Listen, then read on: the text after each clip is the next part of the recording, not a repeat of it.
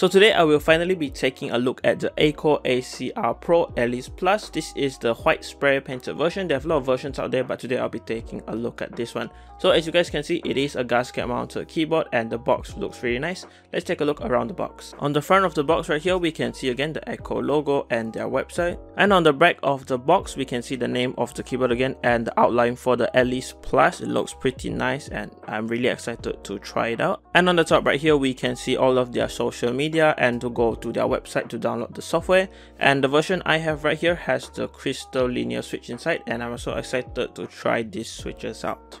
Now let's unbox it and see what we get in the box. So there's mainly two parts in the box. Let's just take out the smaller box and see what's included first.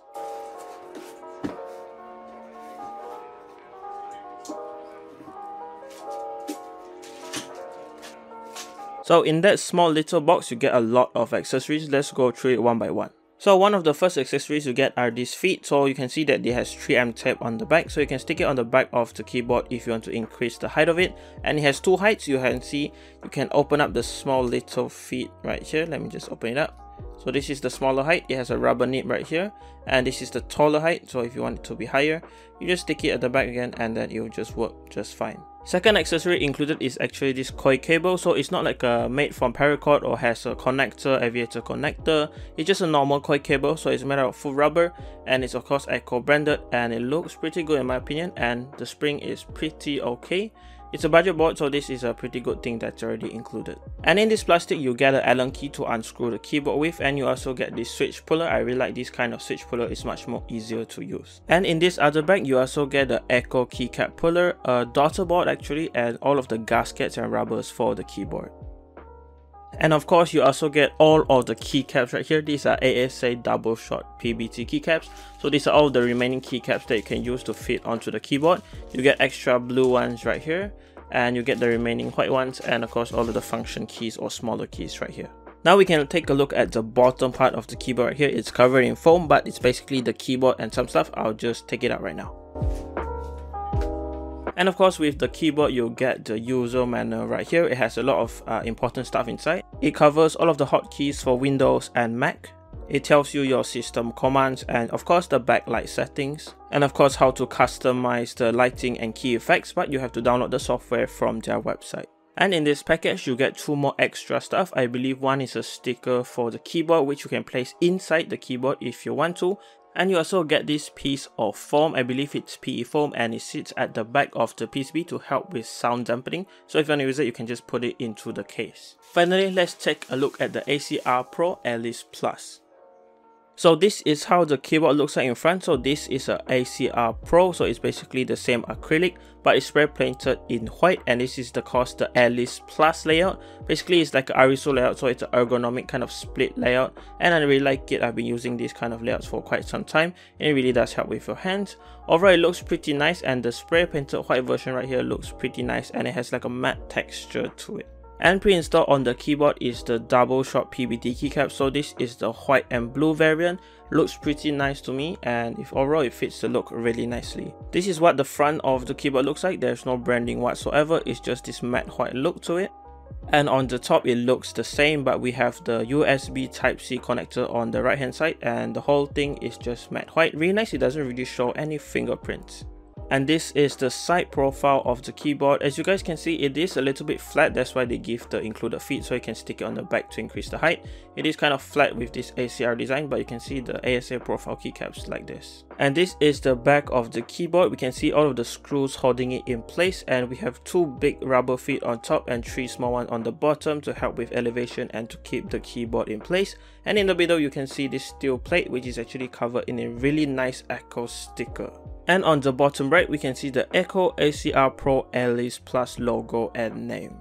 And I just plugged the keyboard in, and this is how the RGB looks like. It looks pretty good from the front, although it's not that bright. And on the back, you can actually can't see any of the shine through because the case is already spray painted white. Now let's take a look at the switches inside and the stabilizers included. So the switches included in this keyboard are called the Akko CS Crystal Switch, and I actually chose these switches because I want to try it out. You guys can see overall it has a really clear look, and hence the name. It's crystal and it's a linear type switch. It has an actuation force of 43 grams and it has a total travel of 4mm.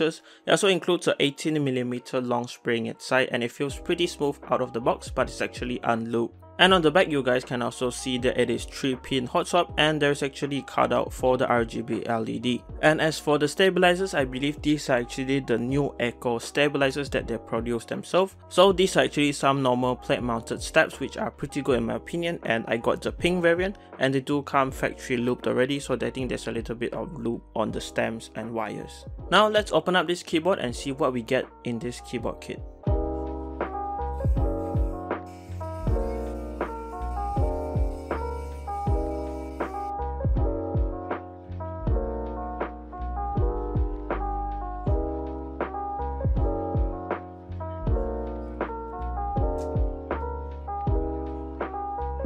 So opening it up was pretty easy. All you have to do was just unscrew all of the screws at the back and you can lift the top part up. But my version had some glue on the side, so I actually had to pop it up pretty hard, but I would advise you to be careful with it because it is actually acrylic. So again, you have the top part right here, which is actually the frame of the keyboard, and then you actually have this. So this is basically a sandwich of the PCB, some foam in the middle, and the plate. It's quite a flexible plate and I pretty like this one, and the gaskets on the side are also pretty good in my opinion. And you have a little daughter board right here, and this is basically the acrylic case, which is blank.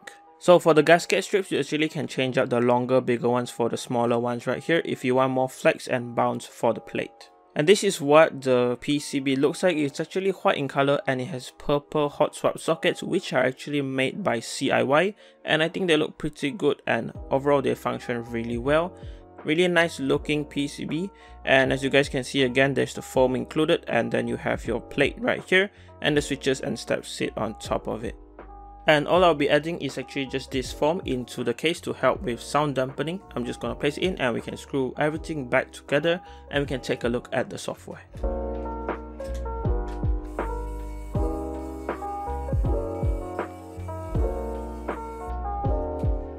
So there's actually no specific software for this keyboard, but all you have to do is just head over to Akko's website and download the software. The software you have to download is called the Akko Cloud software, not any others. They have no specific one for this keyboard. And in the software, you can configure up to 4 different modes for your keyboard and change up the macros. And you can also customize the lighting from the software, like change up the brightness or what it does. But I'll admit there's actually not much you can do in the software. Besides that, you can also make up new macros in the software or just import macros you have made before. And of course, you can also update the firmware and software of the keyboard from the application.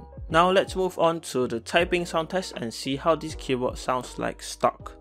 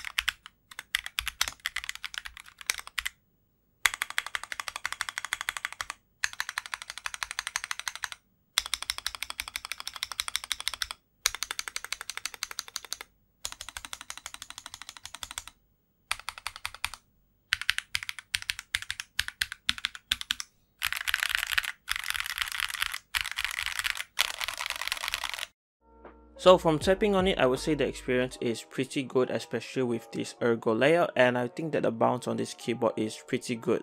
And if you want it to be more flexible and more bouncy, I recommend taking out the foam in the case and switching out the gasket for the smaller nibs. But from the typing sound test, you can actually hear that this keyboard doesn't sound that good because it's actually an acrylic build and it's kind of hard to make this keyboard sound poppy or talky. But if you don't really care about the sound and you're looking for a budget ergo layout, this is a pretty good way to go, especially priced at this price range. Nothing is really competing with it and it has also a lot of features going for it. Overall, I really like what Akko is doing, and in this package you also get a whole lot of stuff for you to customize it with, and of course there's also other colors and options out there, so you can feel free to take a look around in the links in the description below.